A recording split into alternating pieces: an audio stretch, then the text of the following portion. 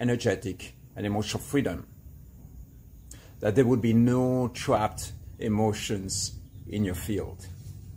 That you would engage in life without fears, without attachment, that you would be much more like a little child, ready to engage into life with, at the same time, the levels of maturity and experience that you have, but without the trapped emotions.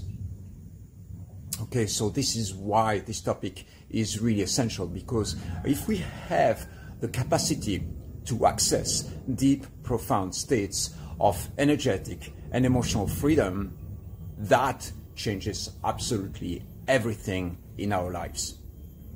Would you agree with that? Can you recognize that in your field?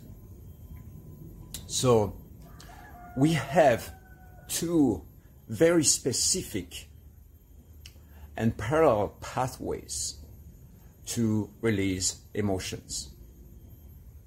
One of them will be the soft way, what I would call the soft way. And the soft way means that we are going to look at a trigger